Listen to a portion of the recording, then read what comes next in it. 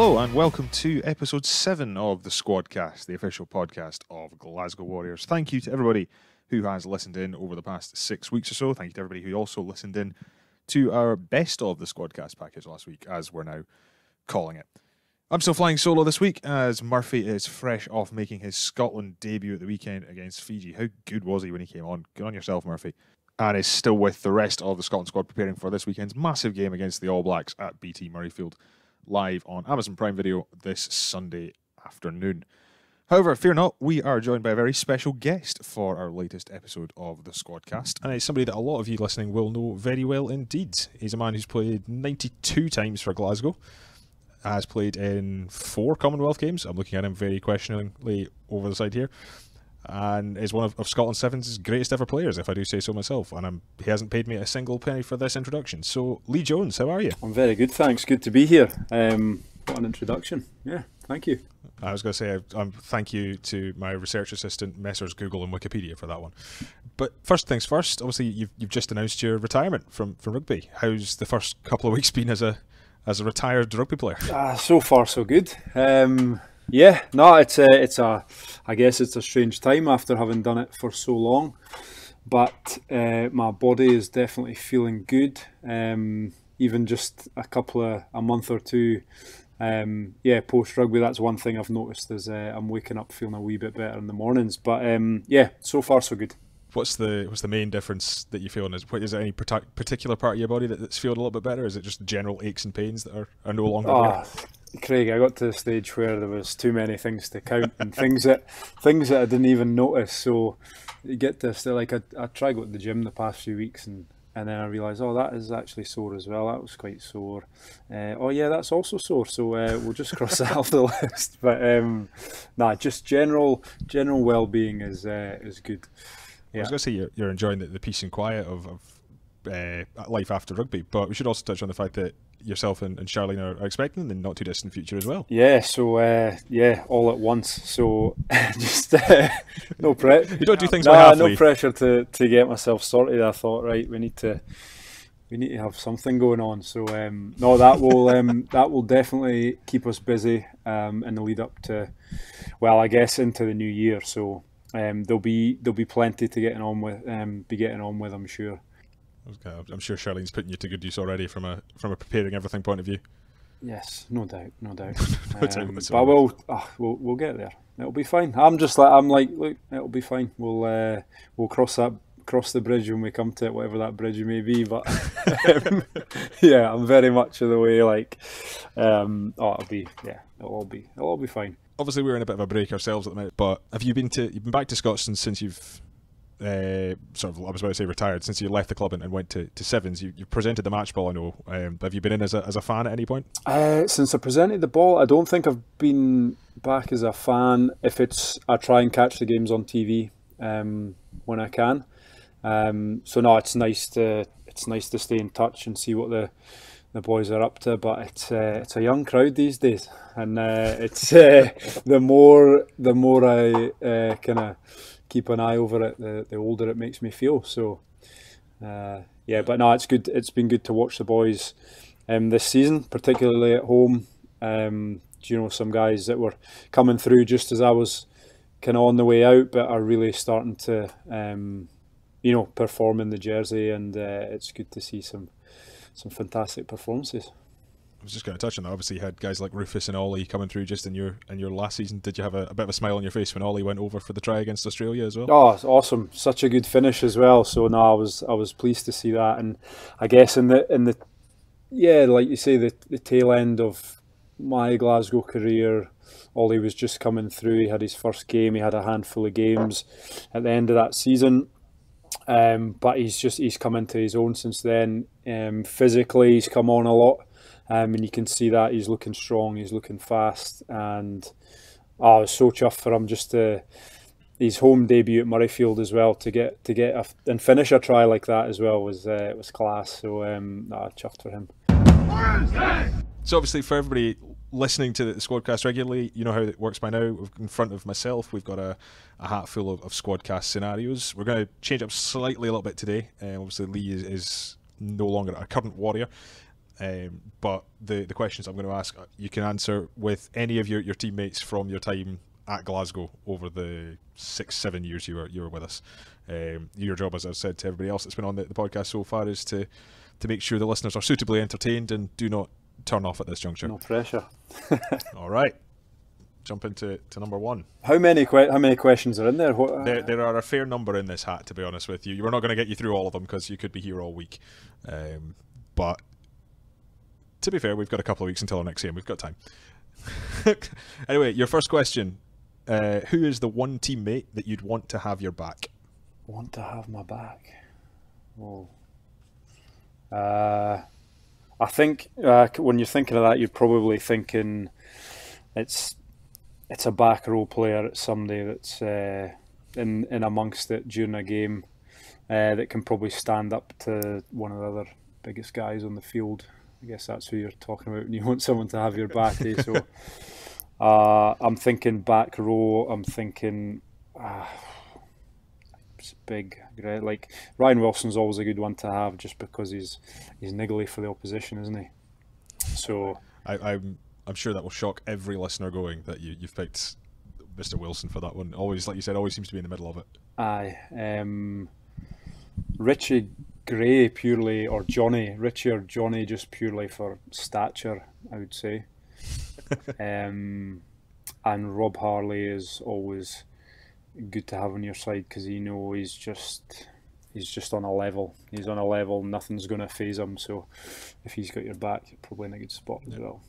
Obviously, yourself as a winger, you're usually fairly removed from all the sort of niggling and handbags in the tight five. But was there any instances in particular that come to mind that you've had to call on the services of Mr. Harley or Wilson or any along those lines?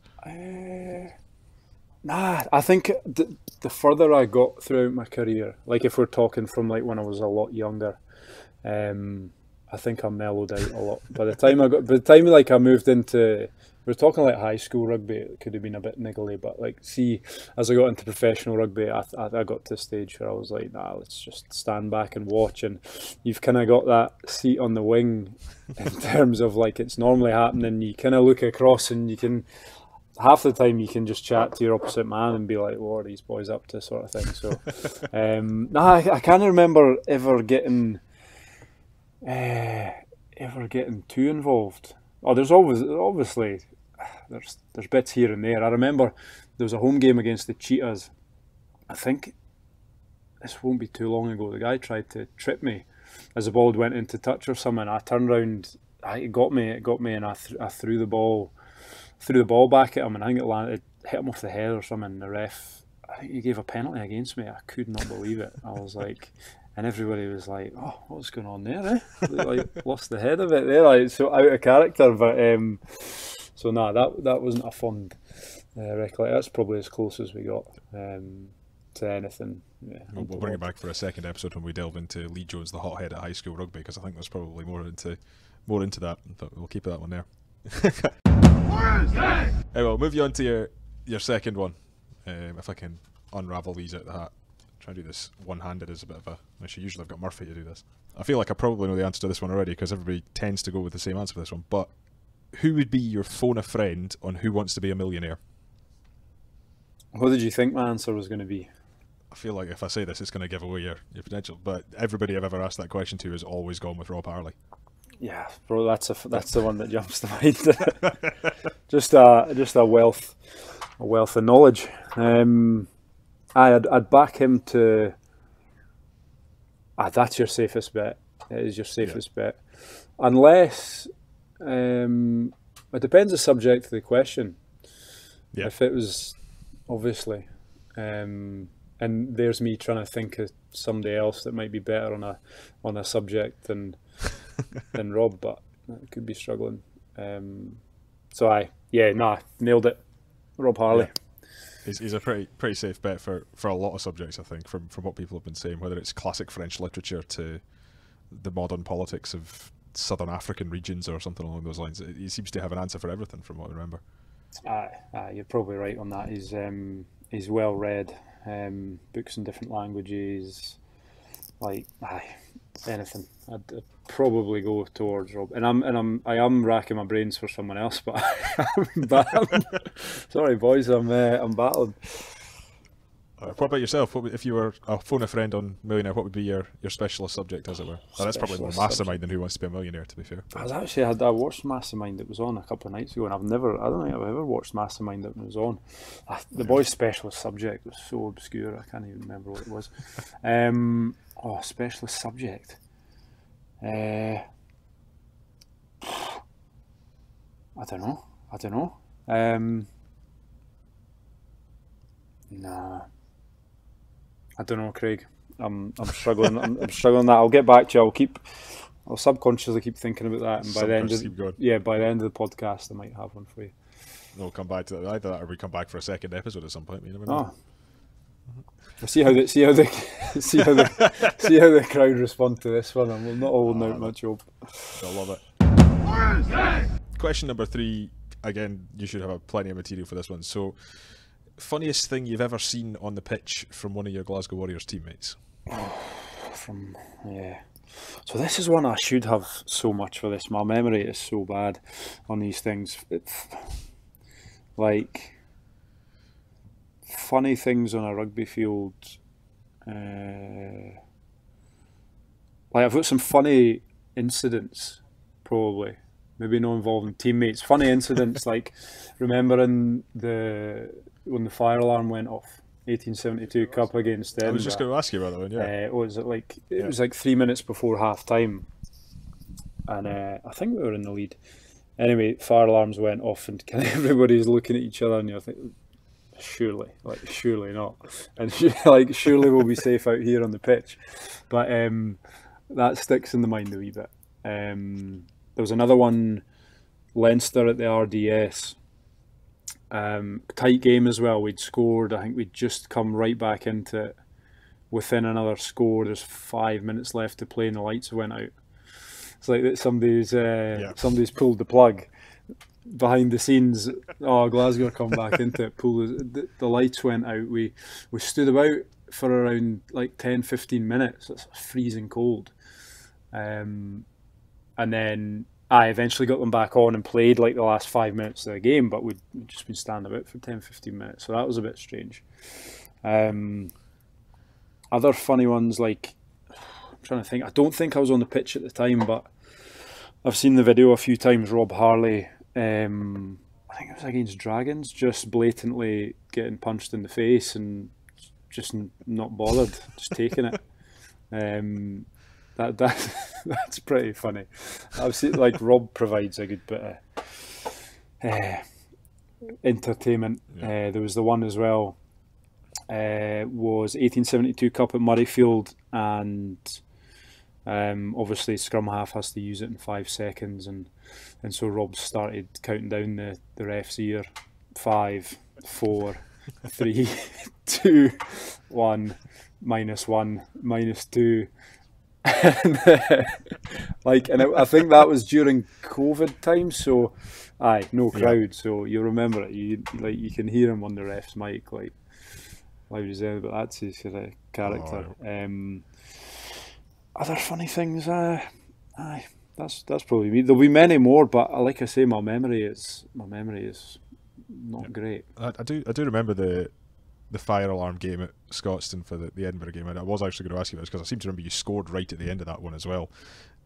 What was going through your minds at that point? Obviously, it's like you said, it's not something that happens too often, although I think Edinburgh had it in pre-season this year as well. But do you just carry on? Do you follow each other? Who's taking the lead at that point? I can't remember. I just remember thinking, like I say, you're thinking surely we're not going to evacuate the whole place, and then because like you say, you feel relatively safe from fire when you're standing on the middle of a rugby pitch. Anyway, maybe we could have just kept playing, but and I remember we went across into the clubhouse inside, I think, and then they decided, no, we'll go back into changing rooms and sort ourselves out for the second game. But it's a good excuse if you were losing the game. Or winning the game, to say, well, let's just call it there. But I think the game has to go past a certain point, so Aye, definitely an interesting one. So fingers crossed it's not something that happens again anytime soon, because that's both a momentum killer, and also we're getting into December in Glasgow. I don't think anybody wants to be standing around for too long at any point. No, especially when you're used to just standing on the wing as well. It's like absolutely freezing. Got to keep yourself warm. Aye, definitely. Alright, move on to your next one. I love the unknown, just the unknown. Like, I don't know, maybe you have got these all sorted, but I believe that you're in blind. Genuinely don't. I can show you that's what I'm pulling them out of at the minute. There you go. That's a full on. There's a few of them in it there. Just keeps getting added to over time, to be honest with you, Lee. All right. Pick one skill that a teammate of yours has, or had if they're retired, that you would like to have. This can be rugby related. This can be off the pitch. It can be anything you fancy whatsoever.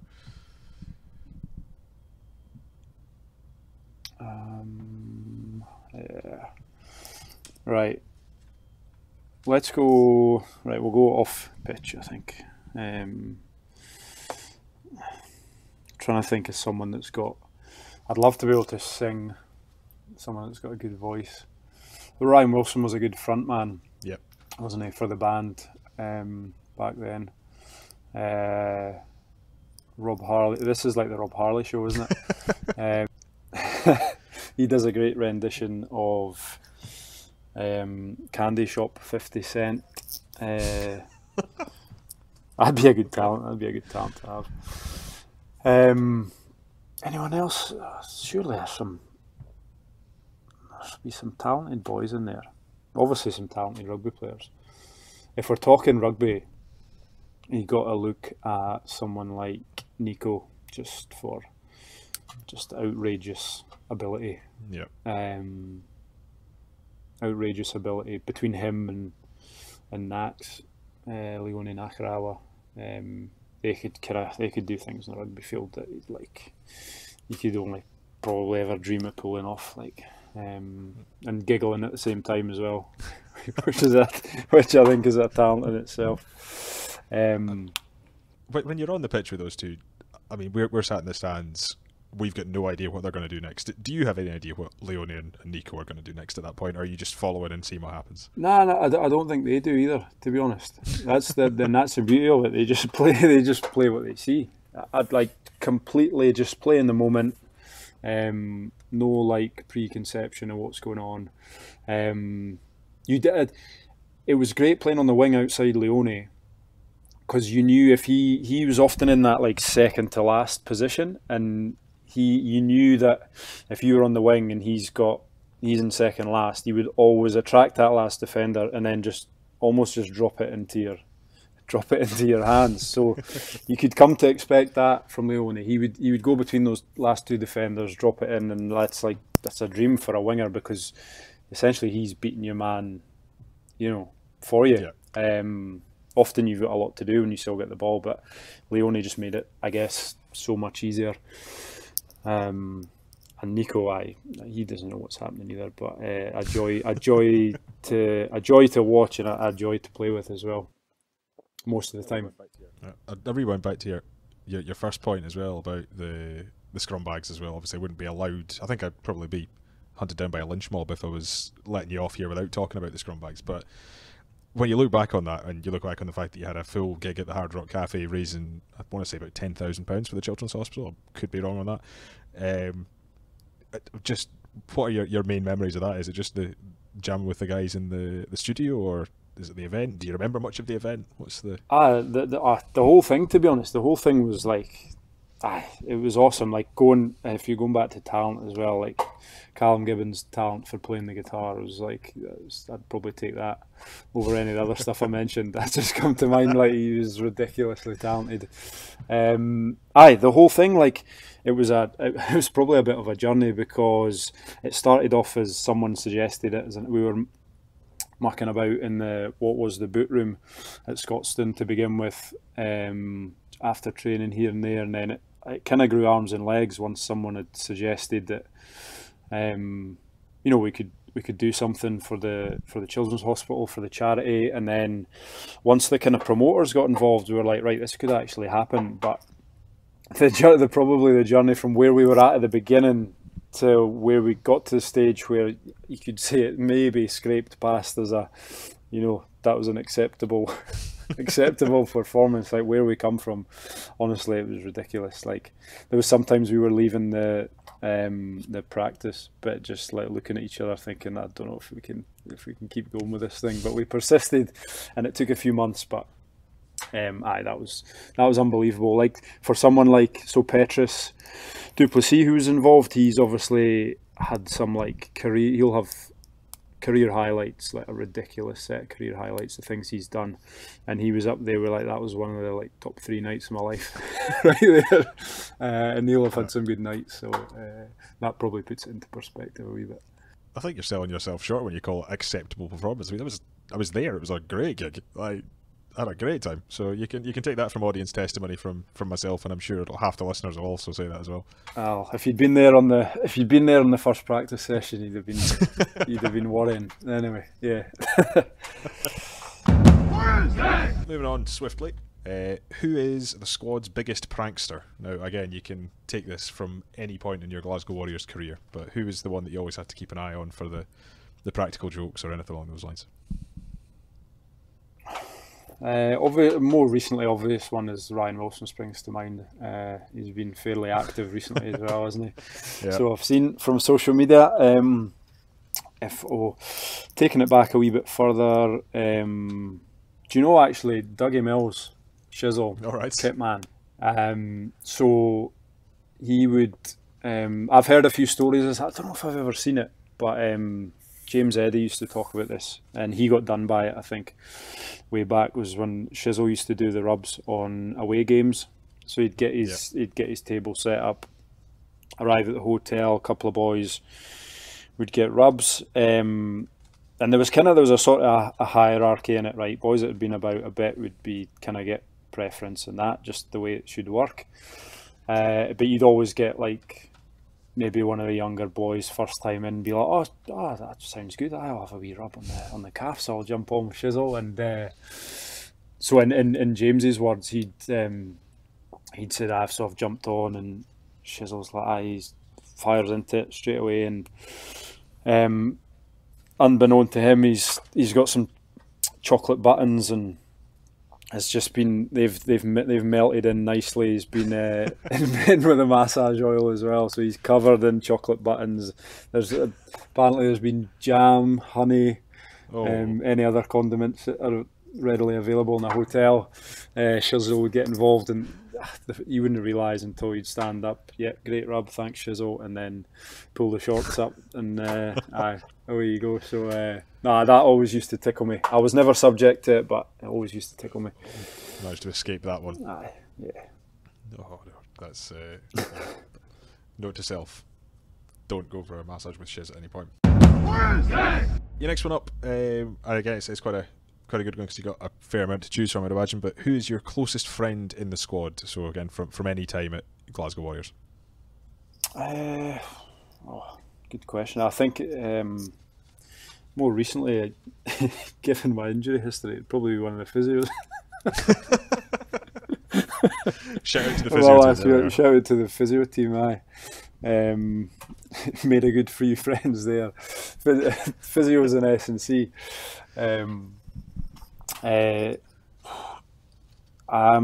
Someone that helped me out a lot when I first came to the club was, I mentioned it before, James Eddy.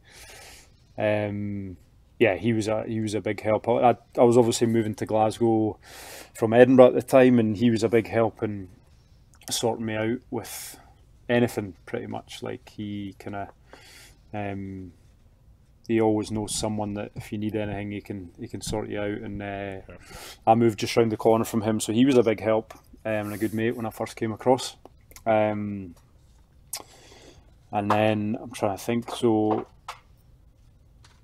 who used to sit next? So in the changing room, Alex Allen was a bit of a mainstay on my right hand side in the changing room throughout my time. On my left hand side, that was a turbulent seat actually. That changed changed hands a few times over the years. There was as long as there's not people trying to tell you something, like No, nothing to do with me. Nothing to do with me. I I think Sean Kennedy's in there now. He's held it for a wee while, so he's going strong. But there's a few guys in there. Rob was a good mate. Rob Harley can always tap in. It's a good mate to have in case you need to phone him on Who Wants to Be a Millionaire. Exactly. I was going to say, you never need to keep your options open on that one. Just from leading back as well, because we've talked about James before and various different interviews and things like that. But just one of the sort of standouts from Glasgow rugby from that sort of early 2000s, late 2000s era. What were your first impressions of him when you first made the move across? I think I'd maybe played sevens with James when I was talking years and years and years ago when he was at Glasgow. I was at Edinburgh.